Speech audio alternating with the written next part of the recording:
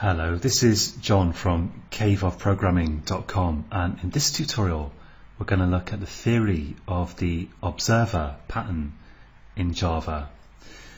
In the last tutorial we were looking at MVC, Model View Controller, and in fact we can't fully implement Model View Controller until we know how to implement the observer pattern, or at least that's often going to be the case, although perhaps not invariably. Now the observer pattern is something that you could write. Lots of programs don't use this pattern, and it's common in certain kinds of programs, and in particular the observer pattern, let's write this down, observer pattern is common in GUI programs, or in general, that's graphical user interface, or in general it's common in event-driven programming. And this is actually one of the patterns that gives beginners the most trouble, I find. It's the hardest to understand, partly because you need a good understanding of interfaces and references, and if you don't have that, certainly check out my free Java for Beginners course at caveofprogramming.com. And it's often used with anonymous classes as well, so it helps if you understand anonymous classes. And if you don't know all that stuff, then if you just enjoy watching videos about design patterns, then it's certainly going to help to see this video anyway. But you probably find that you need to know that stuff, references, interfaces, anonymous classes, to get the most out of the observer pattern.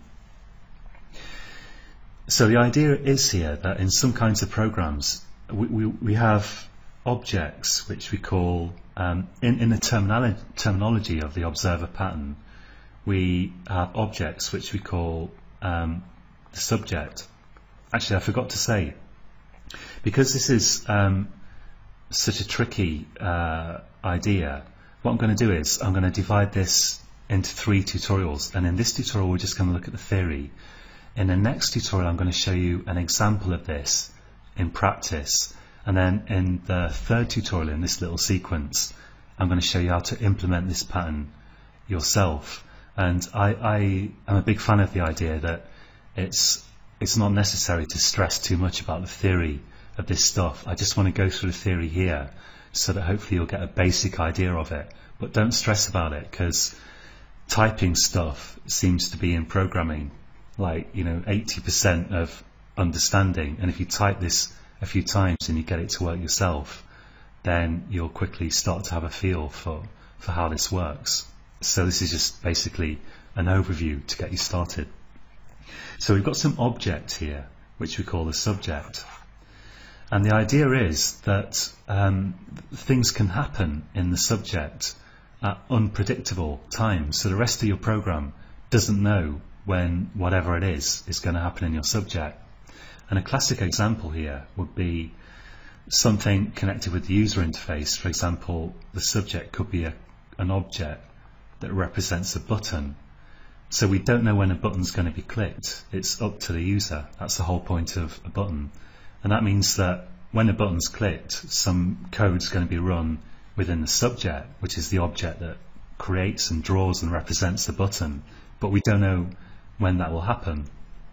Another example could be a timer, because a timer will sort of expire after some length of time, possibly at a regular interval, and the rest of your code outside of that timer object doesn't know when that's going to happen. It's the timer's responsibility to say when it's time to do something, and it has to somehow inform the rest of the code of that.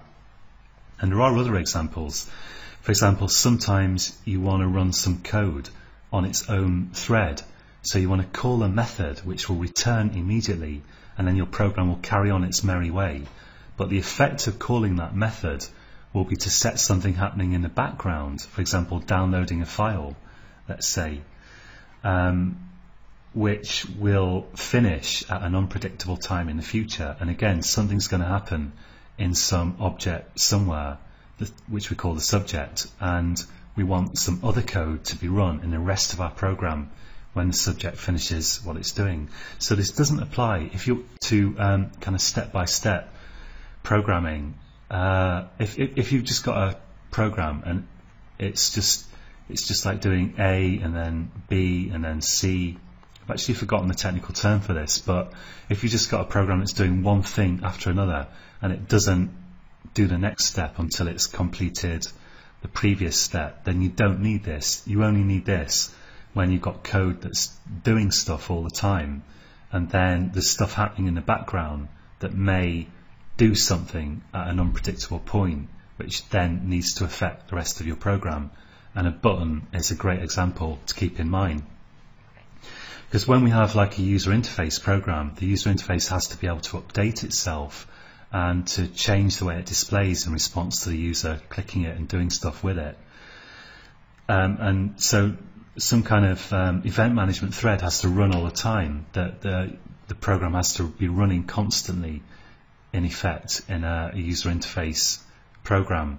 But at any moment the user might click a button, and then something must happen somewhere in the rest of the program in response to that. So the program's like doing its own thing, minding its own business, processing input and other stuff.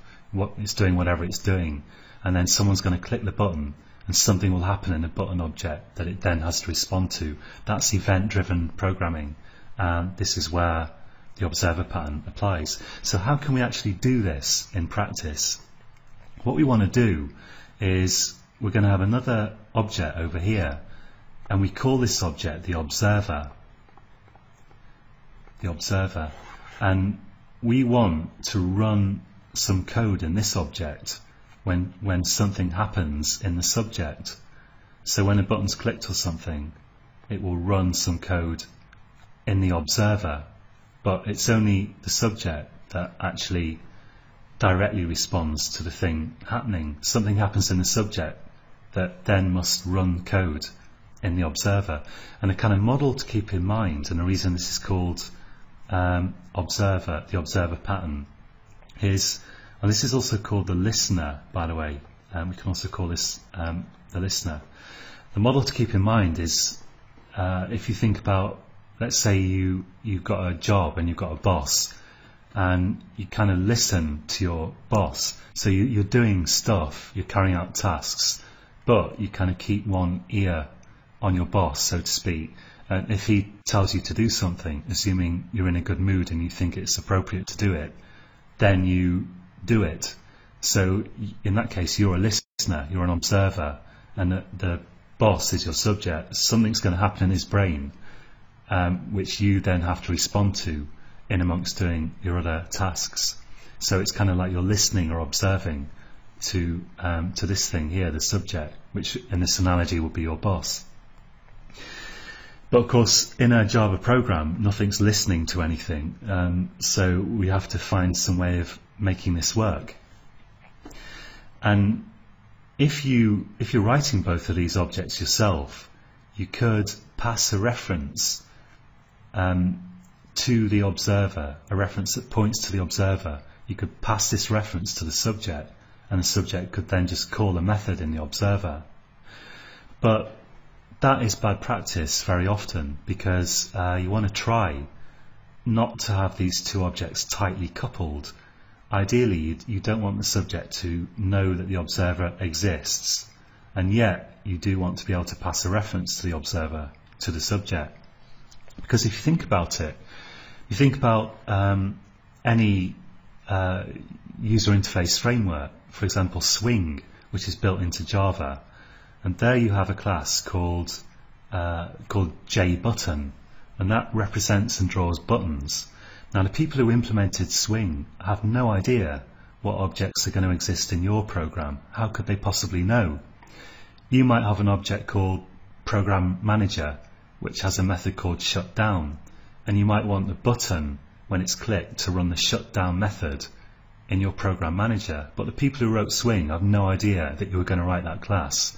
So how can you say to a button, here I want to run this code, please run this code that I'm going to give you? How can you say that?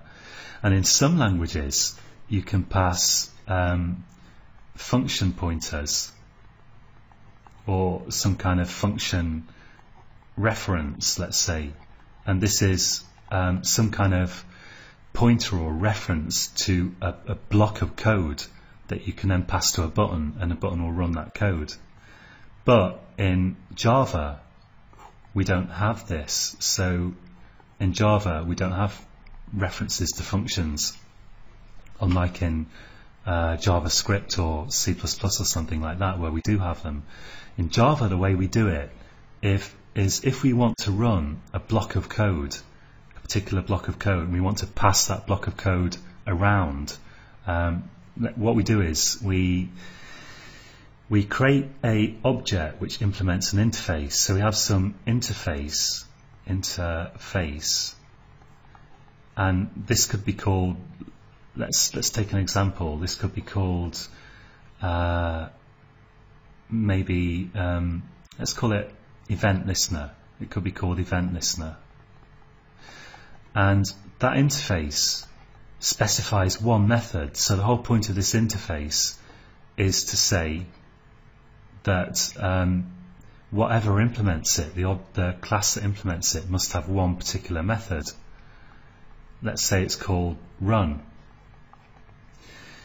Now we make our subjects here, the buttons or whatever, we give them a method that enables us to pass in something that implements this interface, event listener.